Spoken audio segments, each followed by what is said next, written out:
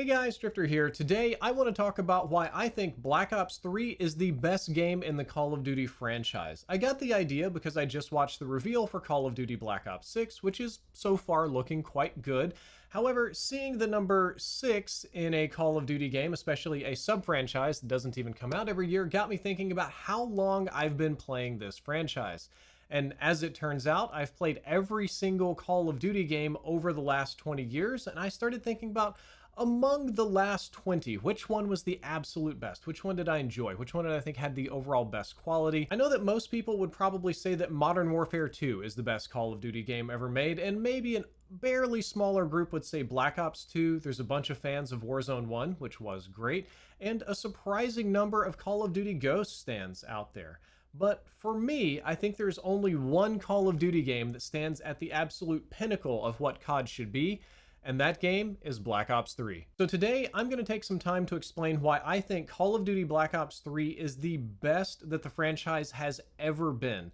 It's going to be a mostly multiplayer focused video, but I will be talking about campaign and zombies as well in the latter half of the video.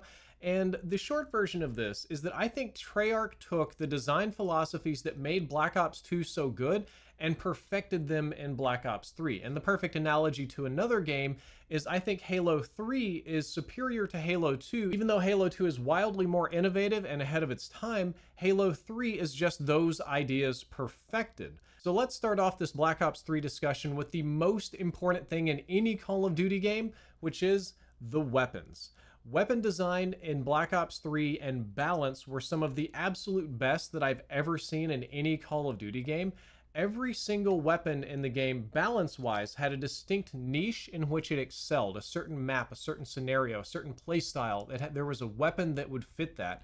And beyond that, every weapon was usable in most situations. There were very few outliers of weapons that were extremely strong or extremely weak and could not be used. Most of the guns in the game were very general, they were very fun, you could use them on most of the maps, and of the available optics in the game, the vast majority of them were very clear and easy to use. So when I was aiming down sights, I could always tell what was going on. The same was true of the iron sights. The majority of the weapons had very clear, easy to use iron sights, so that was always an available option, thank goodness.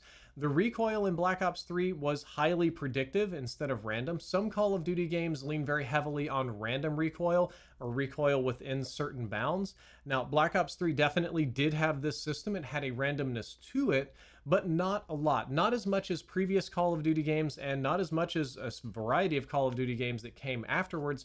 The recoil was mostly predictive, meaning that it was masterable, meaning that once you got a feel for the gun, you would know how it would perform in every scenario and with every set of attachments, which was great because every weapon design-wise had a unique feel and personality to it. Each gun had its own character, so to speak, and everything about them made sense, from the sound effects the weapons had, to the design, to the colors, the animations, the gas ejections.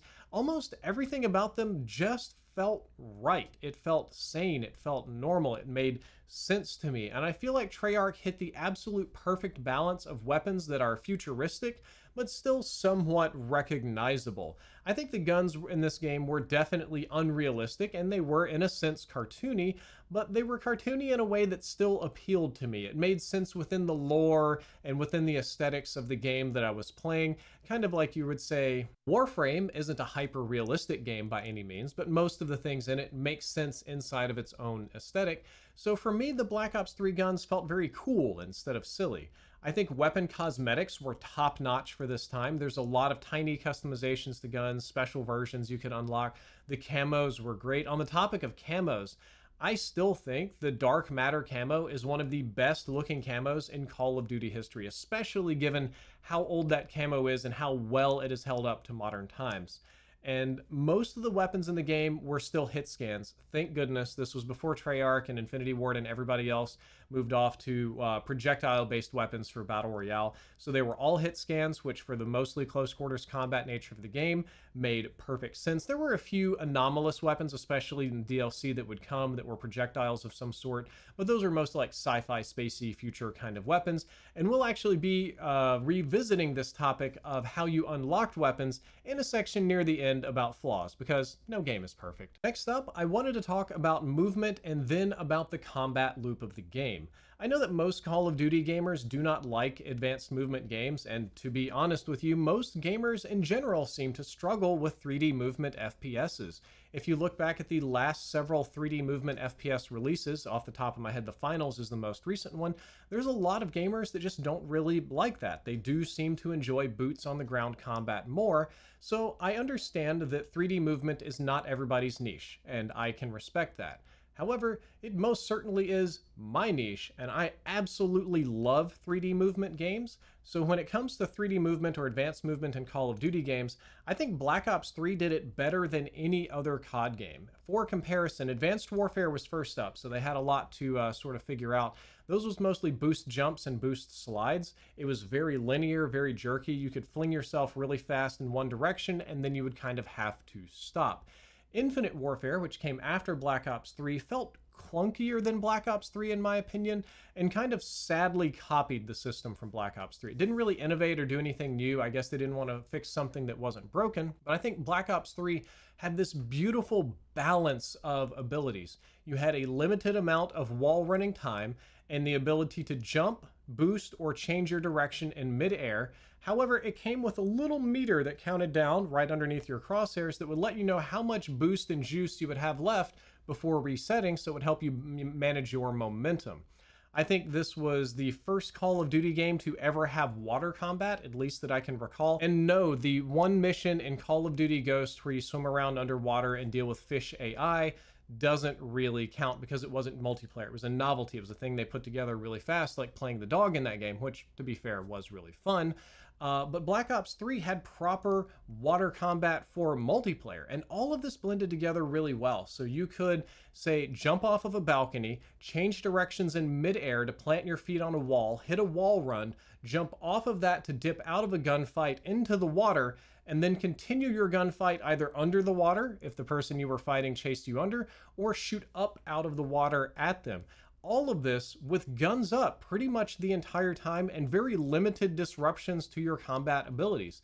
You were pretty much able to fight and move as much as you wanted in this game, and it was an unprecedented freedom of movement that Call of Duty had never seen before. Of course, on top of this, you had your standard sprinting, crouching, proning, mantling, knee sliding, or boost knee sliding in this game. And again, the incredible thing is that it all actually worked. It all meshed together really well. To me, it didn't feel janky, it didn't feel rushed or sloppy in any way. It felt very professional, smooth, and polished, much like the original Titanfall release and like Titanfall 2. And importantly, all of the maps in the game were designed with this mechanic in mind. Each map offered a variety of obvious, with big labels and arrows, a few hidden, and a few very advanced sort of secret 3D movement routes so that you could engage however you wanted. And it also greatly increased the skill ceiling of the game. This was the time when I was playing on the 4-paddle scuff, and I was using all 4 paddles to do crazy stuff all the time. I absolutely loved it. So because of this, I feel that the combat loop in Black Ops 3 is actually very tight, which is a good thing. In the game, it's very easy to respawn, move fast, find a fight in an area that you want to be in, and there wasn't a lot of boring downtime restrictions or limitations on your abilities. The game probably had the most amount of gunfight of any Call of Duty game that I've ever played, and I think that's a great thing. Moving on to the next thing I love about Black Ops 3, let's talk about the maps. I think Black Ops 3 had some of the most beautiful and best designed maps in Call of Duty history. Almost every single map was a true work of art in terms of aesthetics. They all fit in so well within the game, and Treyarch absolutely nailed the coloring of the maps. Call of Duty games are kind of notorious for being 50 shades of brown, gray, sand, dust, depressing, bleached colors, washed, hard to see enemies. You probably heard that mostly of Infinity Ward games. And Black Ops 2 was a huge departure and improvement from this, so was Black Ops 1, honestly. But I feel like Black Ops 3 did it best. They went the exact opposite route of most Call of Duty games and had bright, vibrant, profoundly colorful, and interesting maps. Not only was this much more pleasant to look at, to see the actual color green and blue and even sometimes purple, but it also made identifying enemies much easier because they didn't blend into the environment very well. After the game had completed its DLC cycle, I would say that Black Ops 3 probably had the most diverse set of maps in any Call of Duty game.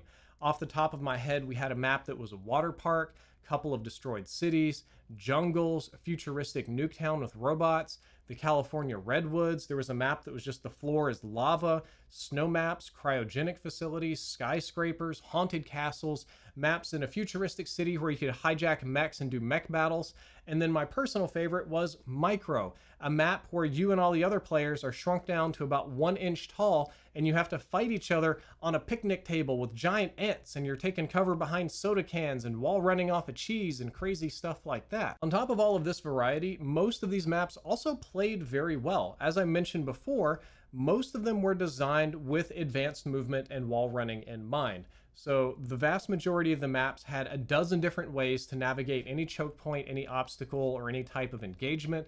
There were obvious wall run paths, there were secret ones, there were really advanced ones that maybe the developers didn't want you to do, but they did find it very fun and allowed to stay in the game. There was so many unique ways to engage with people and fight with people. I thought it was just brilliant. And that's why when I did my review of the best Treyarch maps in Call of Duty history, a disproportional amount of them were from Black Ops 3, because Black Ops 3 had the best maps for their combat system, which was advanced movement. They were colorful, they were beautiful, they were fun, they were funny, they were wild. It was all the things that I would want in a Call of Duty game. I think Black Ops 3 had some of the best character designs in the entire series, and that was absolutely necessary because it was the first Call of Duty game to have hero shooter abilities. They took cues from Destiny and Overwatch and also took cues from their developers to design the characters to have very unique silhouettes. That way, no matter what lighting level or what distance you were from looking at an enemy character, no matter what skins they were, their overall body shape was distinct and would let you know what their moveset was likely to be.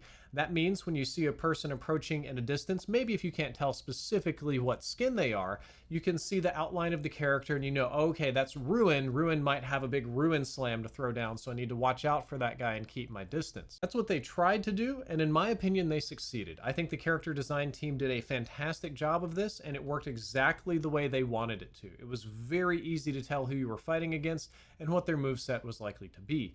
Beyond that, the characters themselves were unique and fun to play as. All of the multiplayer characters or heroes had a unique backstory that would be unveiled through multiplayer voice lines, and that backstory would ultimately elevate the character and the use of their abilities. For example, Seraph is a Singaporean triad enforcer who lost her arm and was given a cybernetic, much stronger arm, so she's the only person that can handle the hand cannon, the Annihilator that one-shots people.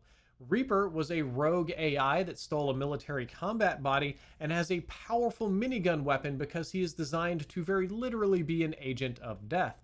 Or Prophet is one of the very few characters to know that he's stuck in a simulation and actually managed to hack the simulation to go back in time like Tracer and alter various things on the map.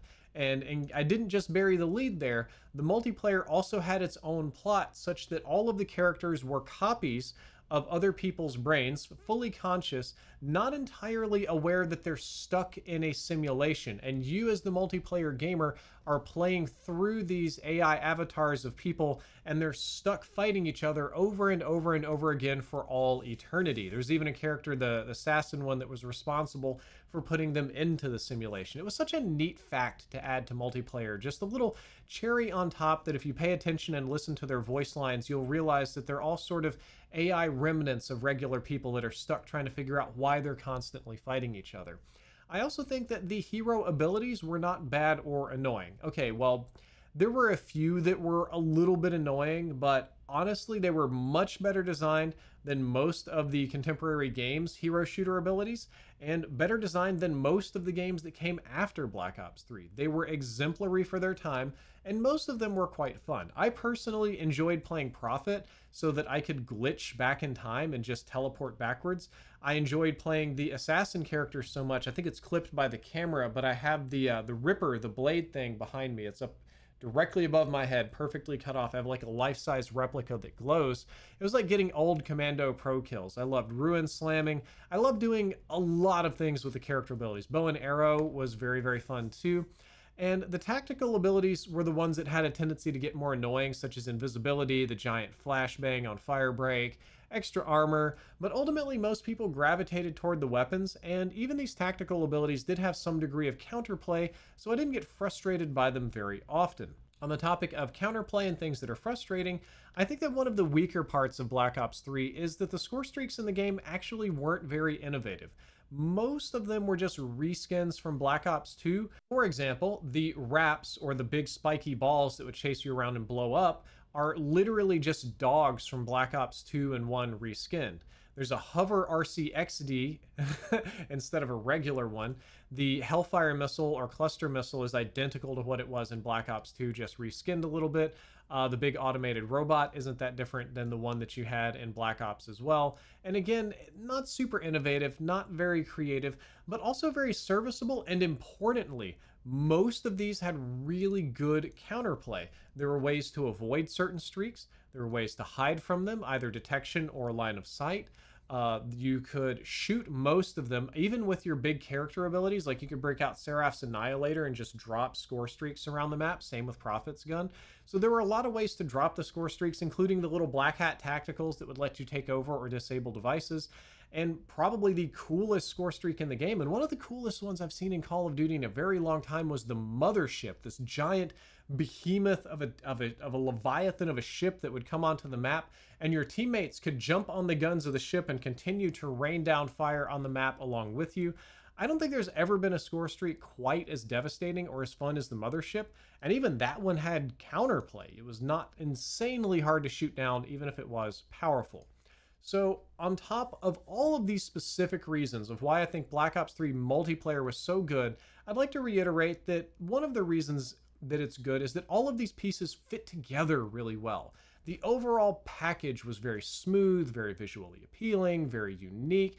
They reinvented some things, but left things that weren't broke unfixed. The guns felt right for the movement, the streaks felt right for the maps felt right for the gunfights, the HUD, the sights, the UI, the elements, everything, even the character silhouettes, it all meshed together into a whole cohesive, complete package, and it was very easy to tell what was going on at any given time. I also enjoyed that the skill ceiling for advanced movement was fairly high, but not unapproachably so. It wasn't painfully so. And I just really liked this game. It's the only Call of Duty game that I have ever bothered to go for the maximum camo on. In my 20 years of playing Call of Duty, I was never motivated to get the whatever highest level camo is, or prestige, or do anything like that. And I've done in-depth for 10, 15 years, so much testing, so much gameplay, so many events, and I never really cared for gold, diamond, interstellar, but man, I grinded Black Ops 3 Dark Matter. It was really fun. I was really motivated to play, and that says a lot about the game. Lastly, before I wrap up the good section, I wanted to mention campaign and zombies. Briefly, campaign was short and sweet, but I did enjoy it. It's not well remembered because it's a little bit short, and it's also the most trippy, high concept, and unusual Call of Duty campaign out there because it's simulations and what is real, and the entire campaign is much more like a precursor to a Black Mirror episode, which is even more relevant today. And I think the campaign had a cool bonus level because after you beat the main campaign, it unlocks a bonus ending like an Avengers Endgame post-credits scenario called, I believe it was called Nightmares. And I can't even talk about what happens in Nightmares because that would spoil the ending of the rest of the campaign, but it adds this massive twist at the end that just gives you a whole new level of understanding about what you just played through. Moving along, the zombies experience was generally the best it's ever been, and it got off to a bit of a rough start. New maps, new bugs, new characters, but by the time the full DLC cycle was completed, it was downright amazing. Off the top of my head, you had a ton of remakes of old maps. There was Ascension, fully fleshed out Dead Ops, Origins, Der Eisendrache, Shadows of Evil, Shangri-La, Shino Numa, Zetsubo no Shima, Moon, Kino der Toten. Finally, I believe you had Revelations near the end. Every map had a ton of Easter eggs and unique available playstyles. Oftentimes you had multi-map Easter eggs that you had to complete an Easter egg on one map and then move to another to unlock the thing to get the final ending. And the Gobblegum system, I'll admit, not very good. Very microtransaction heavy, very punishing to the zombies community, yet the players didn't seem to mind because the game that was built around it was still excellent. When it comes to zombies, I just loved replaying the new updated old maps with the old characters and the new characters to get the blood, to get the new endings and affect the multiverse in different ways. And in my mind, Revelations is still truly the official ending of Call of Duty Zombies. That's where I just like cut my little slice of the cake and say, this is all the story that I want. And there was so much zombies content that it was basically a game unto itself. And as I do the commentary, I think I'm remembering that Activision actually sold Black Ops 3 Zombies Resurrection, maybe with Z's. I can't remember the title, but I think they sold Black Ops 3 Zombies just as its own game, as its own pack, and the community was super into it. And I remember the insane amount of hype for Easter egg hunting in zombies and unlocking zombies camos, and it was just a great time. Now, as great of a time as I had with Black Ops 3, not everybody did, and I would be remiss not to mention some of the game's more serious flaws here near the end of the video, because no game, no matter how much I like it or how well received it is by the community, is without flaws, and Black Ops 3 has a couple of big ones. Let's start off with the number one biggest flaw, which was that this game was price gouging to the maximum, or at least until Black Ops 4 came out. Black Ops 3 was a full paid game with pre-order bonuses and special editions.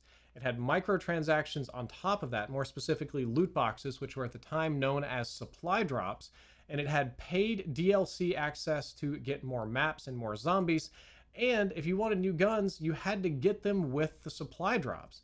It had everything except a battle pass, which didn't exist at the time, and Black Ops 4 would have that. And the paid DLC model for new maps was pretty normal at the time, but it was already starting to get annoying and people were pushing back on it. Where things really started getting wild is supply drops. They were fine at first, and then suddenly the only way you could get the new weapons was via supply drop. Getting the DLC or paying a fixed price or doing a challenge didn't do it. You had to get lucky and get them via drops, and drops I think averaged to about $1 or $2 each. But as the game continued, there was more loot, more little gun pieces, more little armor pieces, more camos, more customizations and stickers and stuff, and it became more and more expensive to unlock the new weapons, so much so that late in the game's life cycle, it could easily cost $500, and if you're unlucky, maybe even $1,000 just to get the new guns. And I knew some people that would drop like $2 grand every time there was an update just to get everything. At a certain point, as a full-time Call of Duty YouTuber, it wasn't even financially viable for me to unlock new weapons to make in-depth episodes or reviews about them. I would lose money doing that. And Black Ops 3 didn't invent supply drops. To be fair, Advanced Warfare did, and I think it was an Activision top-down directive to have something like this. But it did farm more money from them than any other game before or after. Advanced Warfare was more fair, Infinite Warfare was more fair, and it created this community on YouTube. This was like the peak supply drop opening days, where people would just spend $1,000 and sit there for the next hour opening the drops slowly, one at a time. Viewership was stupid high on these. I don't know why. I guess people just love gambling. But they would stream these openings and just spend gobs of money, and it would ultimately encourage their fans to do the same thing, even though it was an unethical model. And I just felt like the entire community was being farmed for every penny that it was worth on every level that it could be. The situation was so bad that the community rebelled and did a black market blackout or boycott, which to the best of my knowledge didn't work. And it didn't really change anything, except it did make a whole bunch of Call of Duty hate channels very popular.